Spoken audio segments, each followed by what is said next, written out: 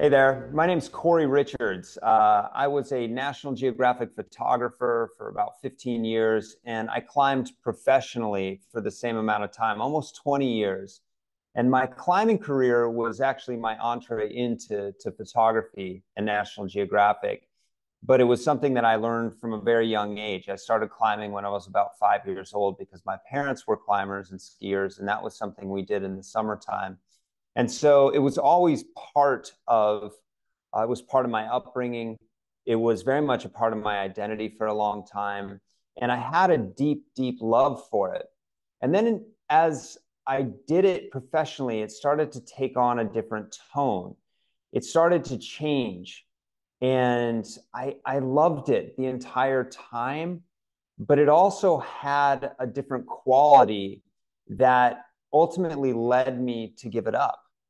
Um, but at the time, at the height of it, I was doing mostly Himalayan climbing, and um, I went to Everest in 2016 to climb it without oxygen. And so I'm going to read a little bit from the book and then talk a little bit more about that. An hour later, I approached the legs of a lifeless body hanging upside down in a tangle of rope. Tufts of loose feathers pushed through the torn suit, fluttering. I think of Marco and Daria in Peru and the little girl who pushed me and my camera further into this life.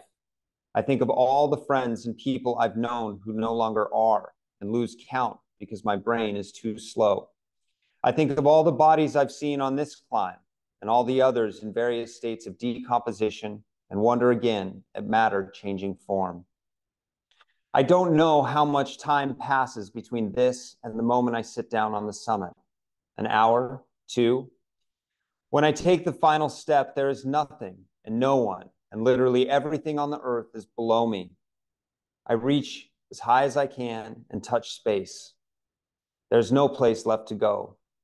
In some fundamental way, I've exhausted the search outside of myself for anything that might make me whole. But I can't see this now. For 7 minutes, I sit in silence, and my awkward mind is literally the highest point on the planet. So that was 2016. That's summiting Everest without oxygen. My partner had turned around early in the morning, so I was climbing alone. And it was one of those days that doesn't look like we see on the news where there's a lineup of brightly colored people. I was the only person on the summit that day, or for the time that I was on the summit. And it's really interesting because I look back now and I see that experience so differently than I did at the time. At the time, it was this accomplishment. And I had always viewed mountains in a very specific way. Mountains occupy a very special place in the human mind because they represent something that is both metaphorical for the struggles of life, but also throughout history, throughout mythology. Mountains represent sort of the home of divinity, of spirituality. And I am not a religious person, but I was always excited by that mystery. I was excited by the idea of this union as close as you could get with the unknowable. Because mountains, in a very real way, are the end of the knowable earth, right? And especially Everest. It's not the hardest mountain to climb. It's not the most dangerous. Climbing without oxygen, yes, that's more difficult and far more dangerous. But what Everest represents in the human mind is less about the accomplishment of climbing, but more about the end of the knowable planet. And from that point forward, from that point up, everything else is solid. And yet, from that point up, it's all a mystery.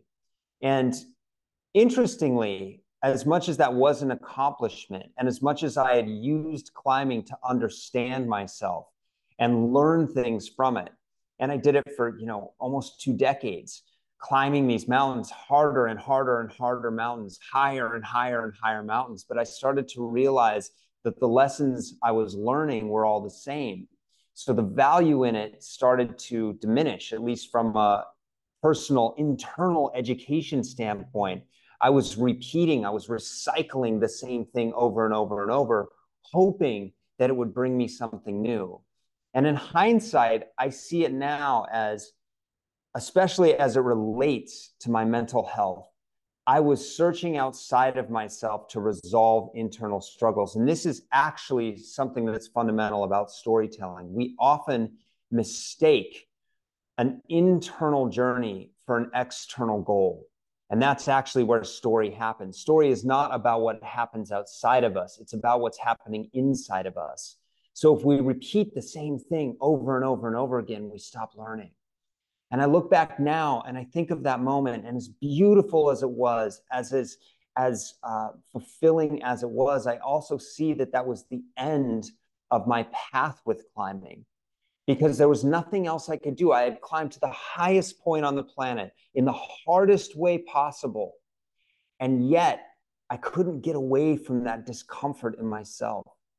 And I realized at the time that, we always hear the summit doesn't matter, it's the journey. And that's so ironic because I agree, but it's only the summit that can illuminate its own insignificance.